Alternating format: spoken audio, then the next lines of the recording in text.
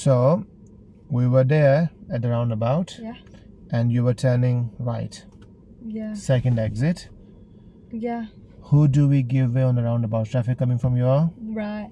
And now we're hesitating to the left. How many times did you look to your left? Too many. Why? I don't know. So what you should have done, you went over there, you stopped because it was a closed view. Yeah. Then what you should have done, lean your body forward to have a better view. And if no one was If there, nobody's coming, just before you go, for the sake of the safety, glance one to the left and they will go. Yeah. And you can go.